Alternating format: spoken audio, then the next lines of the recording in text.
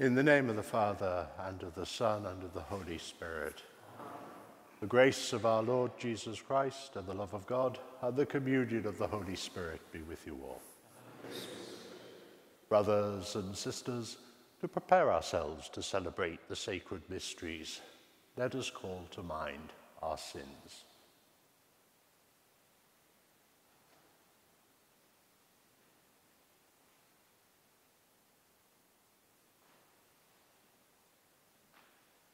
I confess to Almighty God, my brothers and sisters, that I have greatly sinned in my thoughts and in my words, in what I have done and in what I have failed to do, through my fault, through my most grievous fault. Therefore I ask Blessed Mary, ever Virgin, all the angels and saints, and you, my brothers and sisters, to pray for me. May Almighty God have mercy on us, forgive us our sins, and bring us to everlasting life. Lord, have mercy. Lord, have mercy. Christ, have mercy. Christ, have mercy. Lord, have mercy. Lord, have mercy. Glory to God in the highest, and on earth peace to people of good will. We praise you, we bless you, we adore you, we glorify you, we give you thanks for your great glory. Lord God, I am beginning, O God, Almighty Father, Lord Jesus Christ, only begotten Son, Lord God, Lamb of God, Son of the Father, you take away the sins of the world, have mercy on us. You take away the sins of the world, receive our prayer. You are seated at the right hand of the Father, have mercy on us. For you alone are the Holy One, you alone are the Lord, you alone are the Most High. Jesus Christ, with the Holy Spirit, in the glory of God the Father. Amen.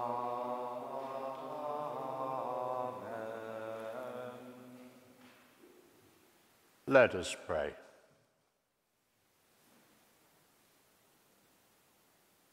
O God, who gave the martyr St. Thomas Beckett the courage to give up his life for the sake of justice, grant through his intercession that renouncing our life for the sake of Christ in this world, we may find it in heaven, through our Lord Jesus Christ, your Son, who lives and reigns with you in the unity of the Holy Spirit, God, forever and ever.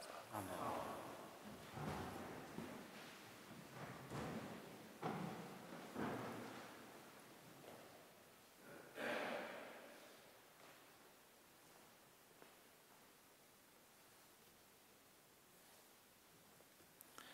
A reading from the letter of St. Paul to the Colossians.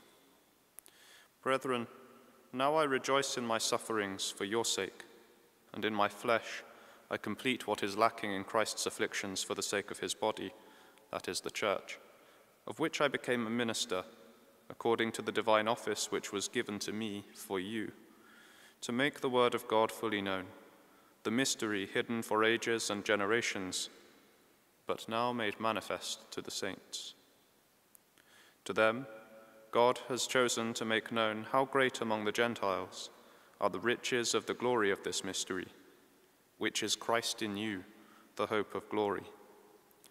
Him we proclaim, warning every man and teaching every man in all wisdom, that we may present every man mature in Christ. For this I toil, striving with all the energy which he mightily inspires within me. For I want you to know how greatly I strive for you, and for those at Laodicea, and for all those who have not seen my face, that their hearts may be encouraged as they are knit together in love, to have all the riches of assured understanding and the knowledge of God's mystery, of Christ, in whom are hidden all the treasures of wisdom and knowledge. The word of the Lord.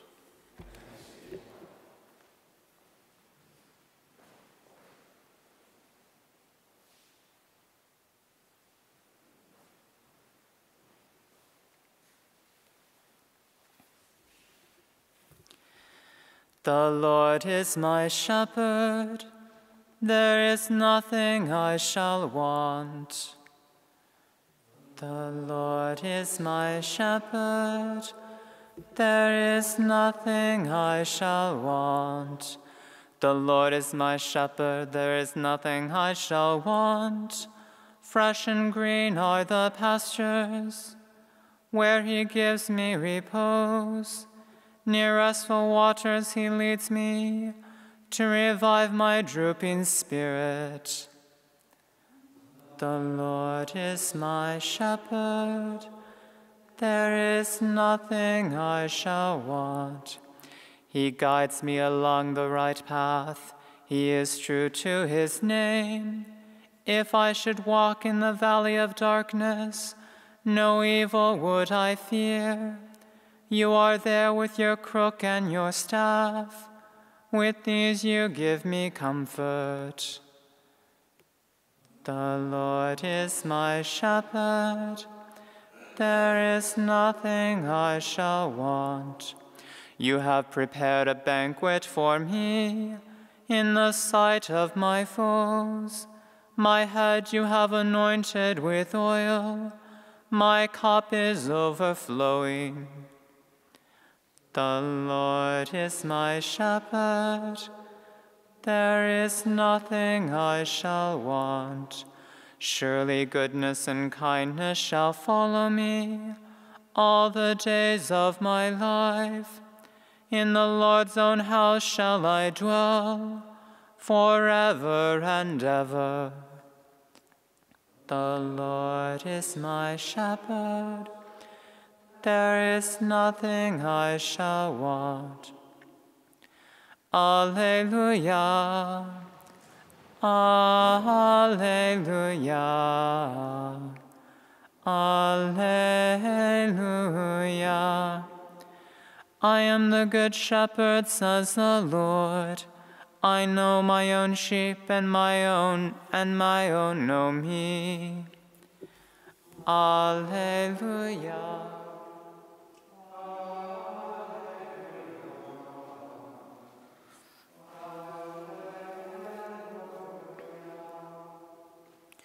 The Lord be with you. A reading from the Holy Gospel according to Matthew. At that time, Jesus said to his apostles, "A disciple is not above his teacher, nor a servant above his master. It is enough for the disciple to be like his teacher, and the servant like his master. If they have called the master of the house Beelzebul, how much more will they malign those of his household? So have no fear of them, for nothing is covered that will not be revealed, or hidden that will not be made known. What I tell you in the dark, utter in the light, and what you hear whispered, proclaim upon the housetops. And do not fear those who kill the body but cannot kill the soul. Rather, fear him who can destroy both soul and body in hell. Are not 2 sparrows sold for a penny? And not one of them will fall to the ground without your Father's will. But even the hairs of your head are all numbered. Fear not, therefore, you are of more value than many sparrows. So everyone who acknowledges me before men, I also will acknowledge before my Father who is in heaven. But whoever denies me before men, I also will deny before my Father who is in heaven." The Gospel of the Lord.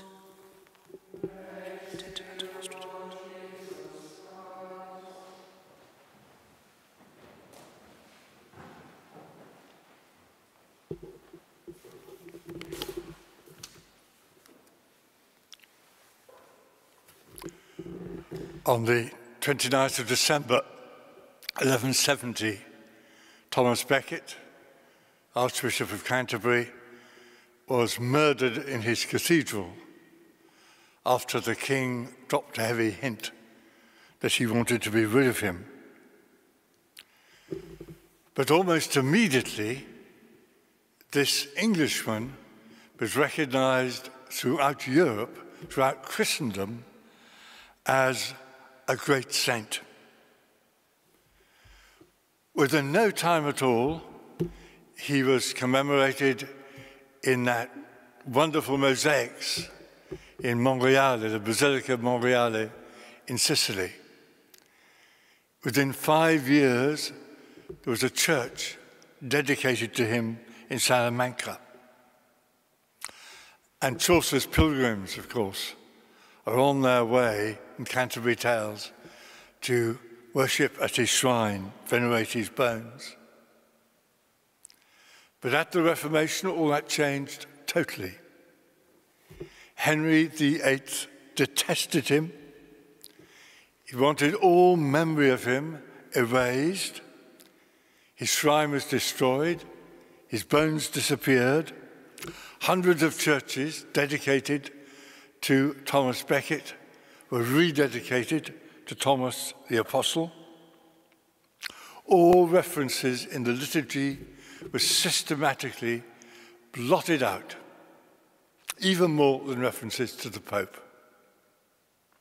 And in Christchurch, just down the road from Blackfriars, the stained glass window commemorating the death of Beckett was only preserved because they removed his head and replaced it with clear glass.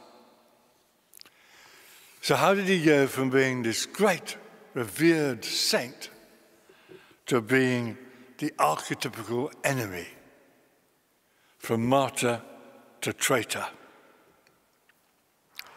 Thomas's rise, meteoric rise, was entirely due to the king. He was born into a family of smallholders who went bust. He never received a good education. His Latin was atrocious. He seems to have been rather a gruff person.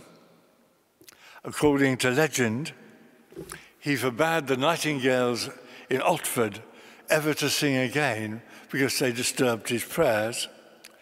And when he was opposed by the people of Strood in Kent, he cursed that their children be born with tails.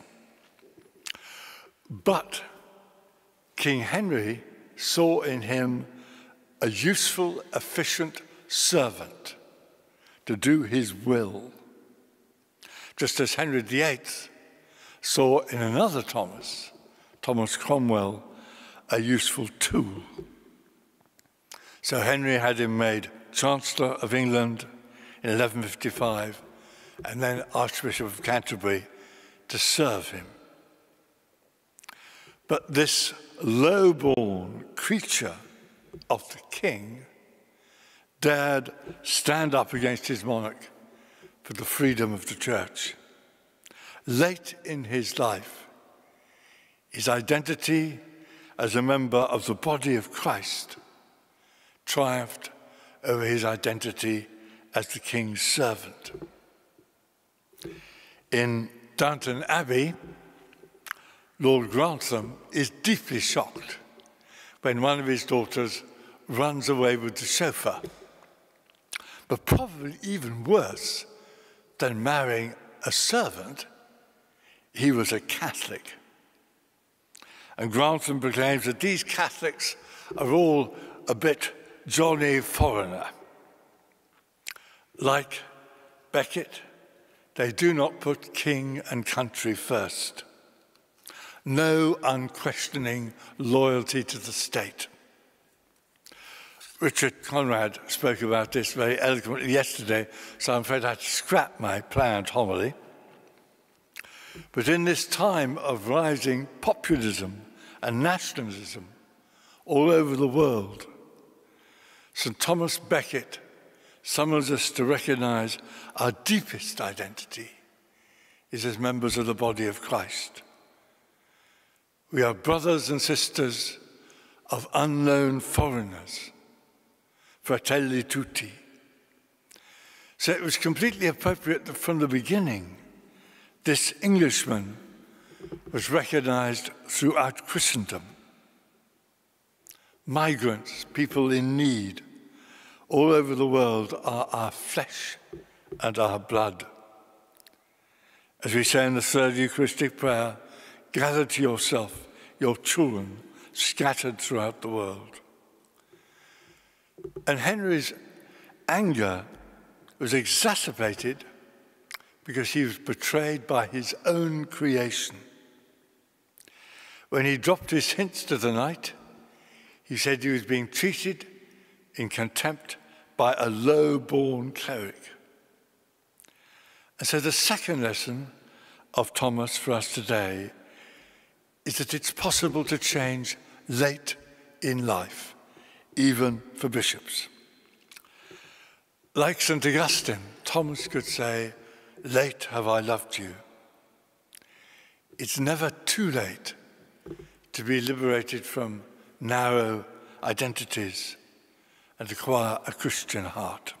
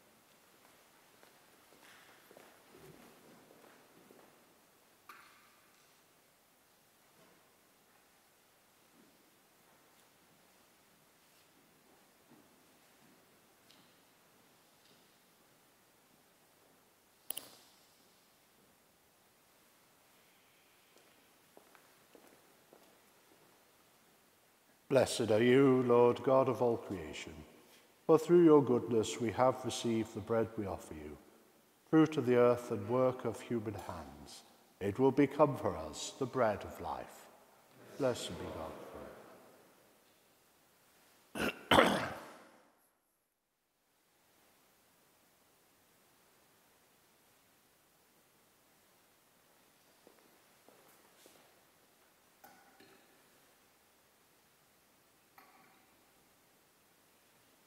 Blessed are you, Lord God of all creation, for through your goodness we have received the wine we offer you, fruit of the vine and work of human hands. It will become our spiritual drink. Blessed be God forever.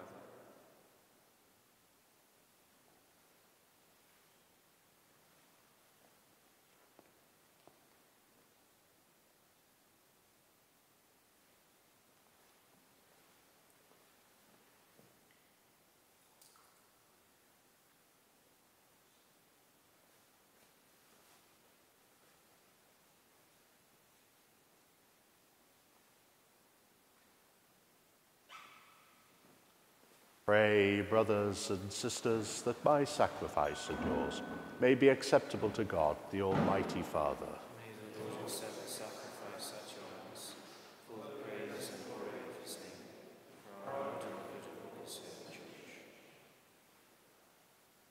May the offerings we bring in celebration of St. Thomas be acceptable to you, we pray, O Lord, so that they may be pleasing to your majesty, just as the shedding of this martyr's blood was precious in your sight through Christ our Lord.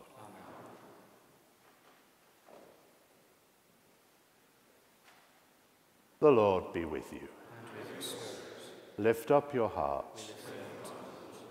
Let us give thanks to the Lord our God.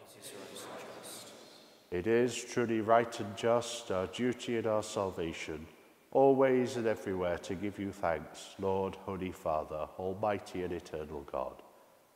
For in the mystery of the Word made flesh, a new light of your glory has shone upon the eyes of our mind, so that as we recognize in him God made visible, we may be caught up through him in love of things invisible. And so with angels and archangels, with thrones and dominions, and with all the hosts and powers of heaven, we sing the hymn of your glory, as without end we acclaim.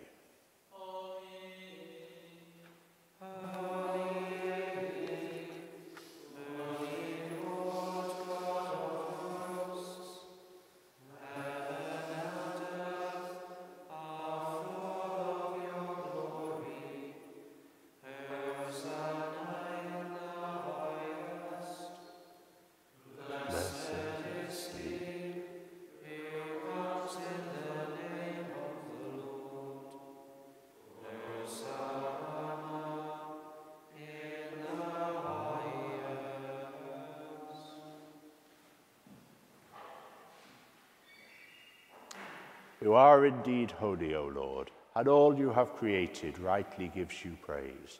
For through your Son, our Lord Jesus Christ, by the power and working of the Holy Spirit, you give life to all things and make them holy, and you never cease to gather a people to yourself, so that from the rising of the sun to its setting, a pure sacrifice may be offered to your name. Therefore, O Lord, we humbly implore you, by the same Spirit, graciously make holy these gifts we have brought to you for consecration, that they may become the body and blood of your Son, our Lord Jesus Christ, at whose command we celebrate these mysteries. From the night he was betrayed, he himself took bread, and giving you thanks, he said the blessing, broke the bread, and gave it to his disciples, saying, "Take this, all of you, and eat of it. For this is my body, which will be given up for you."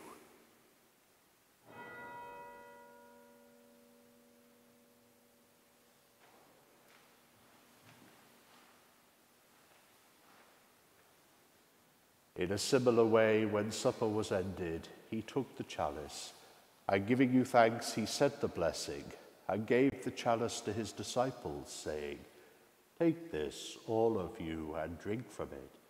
For this is the chalice of my blood, the blood of the new and eternal covenant, which will be poured out for you and for many, for the forgiveness of sins. Do this in memory of me."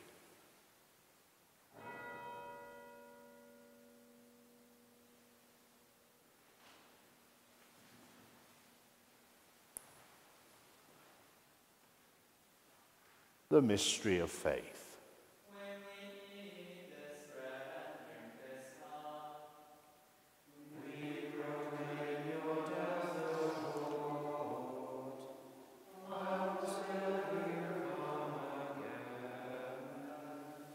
Therefore, O Lord, as we celebrate the memorial of the saving passion of your Son, his wondrous resurrection and ascension into heaven, and as we look forward to his second coming, we offer you in thanksgiving this holy and living sacrifice. Look, we pray, upon the oblation of your church, and recognizing the sacrificial victim by whose death you will to reconcile us to yourself, grant that we who are nourished by the body and blood of your Son, and filled with his Holy Spirit, may become one body, one spirit in Christ. May he make of us an eternal offering to you, so that we may obtain an inheritance with your elect, especially with the most blessed Virgin Mary, Mother of God, with blessed Joseph, her spouse, with your blessed apostles and glorious martyrs, and with all the saints, on whose constant intercession in your presence we rely for unfailing help. May the sacrifice of our reconciliation, we pray, O Lord, advance the peace and salvation of all the world.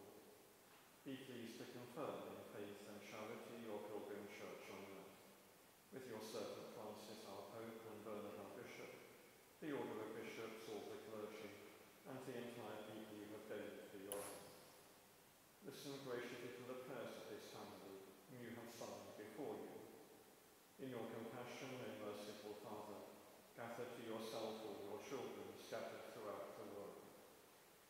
To our departed brothers and sisters, and to all who are pleasing to you at their passing from this life, give kind admittance to your kingdom.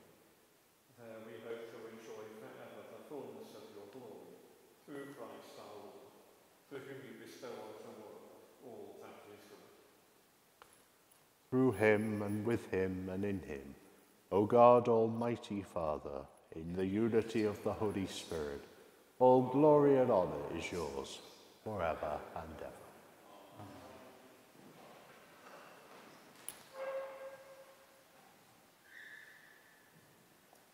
At the Saviour's command and formed by divine teaching, we dare to say,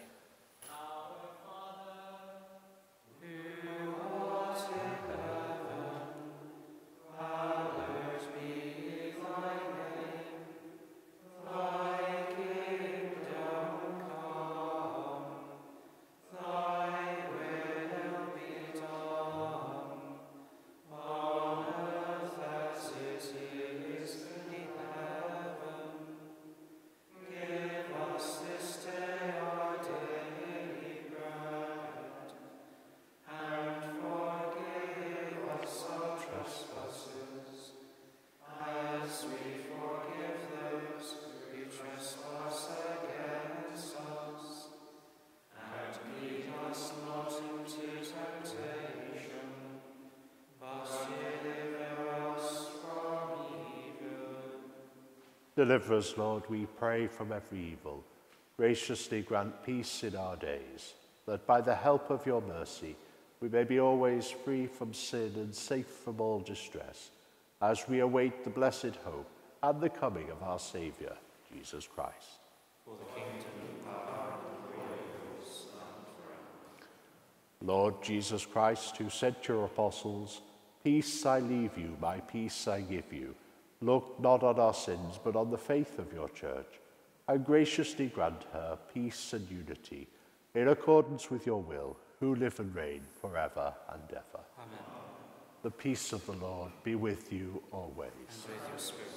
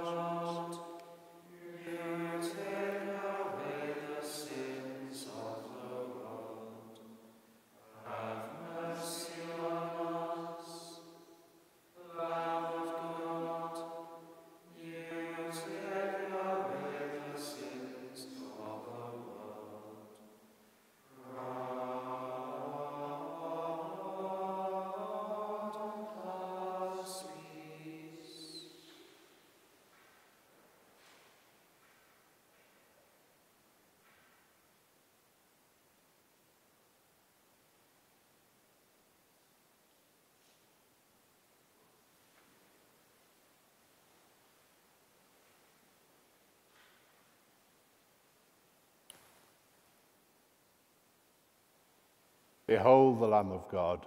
Behold him who takes away the sins of the world. Blessed are those called to the supper of the Lamb. Lord, I am not worthy that you should enter under my roof, but only say the word, and my soul shall be healed.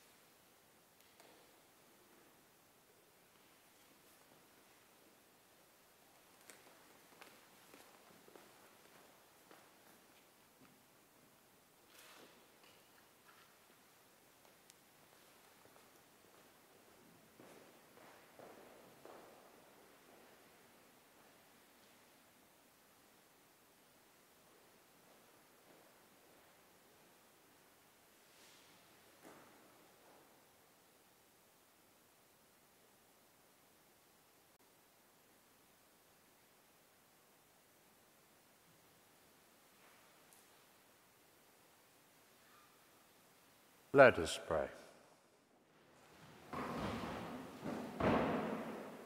May the sacred mysteries of which we have partaken, O Lord, we pray, give us that determination which made your martyr St. Thomas faithful in your service and victorious in suffering, through Christ our Lord. Amen.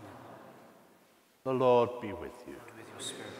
May Almighty God bless you, the Father, the Son, and the Holy Spirit. Amen.